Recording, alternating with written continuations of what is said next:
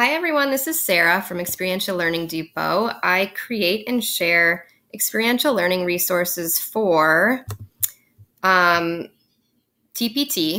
and my store is Experiential Learning Depot. I create all experiential learning resources, most of which are project-based learning resources, and those are my top sellers. I'm in the middle of creating one right now that I'll get posted up here fairly soon that is asking students to create a 2-day tour of their hometown and then share it with anyone, users, an authentic audience, those that could potentially be touring the town. And one of the end products of this project is to create a Google Maps tour. And so I created this one of my own hometown in Minneapolis. It's a 2-day tour. And I wanted to do a quick tutorial on how to do that. And so you can see from this tour that I created on Google Maps here that I have a route, I have pins down of all of the places that I want my tourists to go. They're my favorite places in my hometown. On the left-hand side here, you can see the itinerary. These are all of the places that I would want my visitors to go. And then here is the directions. And this is a bike tour, so I have it clicked on bike. And then this is day 2. So I have these 2 different layers, day 1, day 2, and I'm going to show you how to do that with your own map. Oh, and if you click on a pin here, you can see I have my own picture. I have this long description here. I was able to change the color of the pin. So let's show you how to do that. So if you go to the Google Maps homepage, let's click out of here. You need to be signed into your Google account. So mine is Experiential Learning Depot, and then I'll head over here and I want to scroll down to your places. You may or may not have paid places already up. It doesn't really matter. What you want to do is create a new map. So you go over to maps over here and we're going to scroll down, click out of here. And there's this little button down here that says create maps. We're going to create a new one. And I'm going to, just for the sake of time, put a couple tourist spots on here of, let's do right here, you can see a map title. I'm going to change that. I'm going to do a quick walking tour of Linden Hills, which is this tiny little area, Linden Hills. It's this little pocket of South Minneapolis that's awesome. We can put a little description in, blah, blah, blah, blah, blah. Cool spot in South Minneapolis, save. Okay, so that'll be saved up here. We have our first layer here. This is gonna be day 1. We're gonna add a second layer and that will be day 2. I'll show you how to do that in a minute. As for now, let's change the name of the first layer to day 1 of our tour. Save that. And then we need to get our first spot down. So let's go up here to search our spot. I'm gonna click in Zumbro's Cafe. It's a great breakfast place. And it pops this little pin down here. What I want to do is add that to our map. This isn't going to stay here. I need to add it and make sure that it appears over here on this side. So you can see the Zumbro Cafe. I don't like the blue. It is hard to see, kind of blends in here. So you can click on this bucket and change the color. Let's do something nice and bright. And that just changed to yellow. This is our first stop.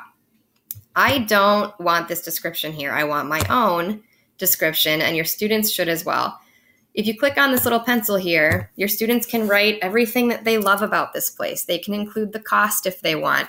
They can include how close it is to their next stop, whatever they want to include to get people to want to take this tour. So I'm just going to put great brunch spot, close to shops and the lake. What else is cool about it? Locally sourced ingredients. Okay, we're going to save that. Another thing you have to do is give photo credit. So we're going to put a photo in here, but if you get anything, if your students take any photos or videos, they can definitely add this on here and give themselves credit if they want. But if they get photos from someone else online on a website, they need to give that person credit. So I stole this picture from Zumbro's website. I'm just going to put that on here. Photo credit, Zumbro's website. Okay, and then we'll save that. Now I'm going to add my photo. You can click on this little photo icon here, and it gives you a variety of options. You can insert a link to a photo. You can grab one from Google Drive if you have one on there.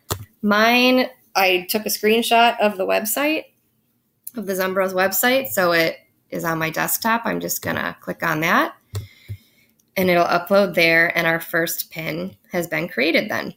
So then I can click out of this and it will stay there. Still there over here. What I want to do now is our next stop is going to be the Lake Harriet bandshell. So we're going to have our tourists walk from Zumbros through the little town of Linden Hills, kind of around the lake, to this Lake Harriet bandshell. Again, I want to add that to my map, and you can see it popped up over here. Again, I want to change the color. That's kind of blending in. Let's do a little orange. And I also want to change the description. Okay, Lake Harriet bandshell is, it has live music, it has a restaurant for snacks, ice cream, hot dogs, there's a beach, you can rent boats, et cetera, et cetera. I'm gonna put photo credit here, and I'm just gonna put Experiential Learning Depot because I took this picture. Me and my own children went to the bandshell yesterday in the middle of a blizzard. So let's grab that picture. I sent it to my computer and I have it on my desktop, and that is this one here. Beautiful snowy day in Minneapolis. So now let's just say day one then. We're going to save that. Day one is done. It's going to be short. We're just going to have a couple things on there.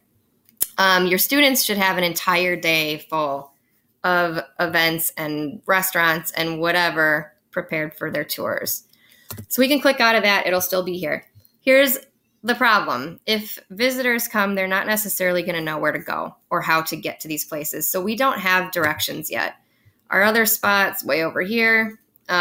Here's the Lake Harriet bandshell. What we want to do is get directions going. So I'm going to click on Zumbros, the original pin that I created. And if you look here, there's a little directions icon. We're going to click on that.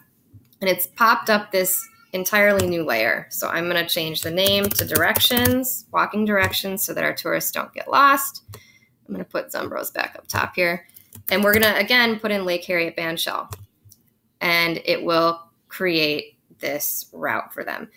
But here's the thing. This is a driving route. This would be the fastest way to get to a parking lot.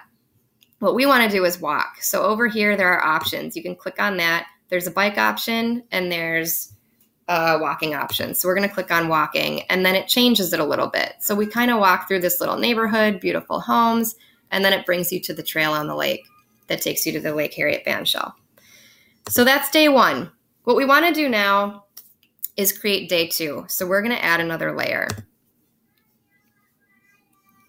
We're going to change the name to day two, and you kind of just start this whole process all over again. So let's say I want to go to the Baker's Wife in South Minneapolis. So yummy. It does it all over again. It drops a pin.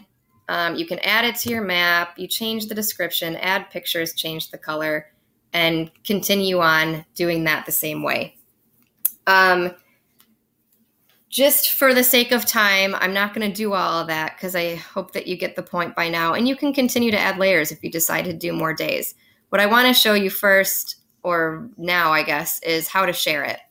So you can share it in a variety of ways. If you click on these three little buttons up top here, you can embed the link into your website, which is something that I would do at experientiallearningdepot.com. That's my own blog. I would love to, if students have projects that they want to send to me, they can go to experientiallearningdepot.com and contact me and send me their link of their end product of their project to post on my website. I would love that. So this is an option. Another option is to export the link. You can also share it. Let's say you just want to share it with a teacher or another student or a family member that also has Google. Like any other Google document or anything in Google Drive, you can share by clicking on the share button and simply inviting people. So you can just type in their name or their email address and it will send to them. So this is a really cool project. It's innovative. It's student directed. It uses technology. It's a really, really great way to share with an authentic audience because you can share on social media. You can share on a blog. It's just a really great project for project-based learning principles. Thanks.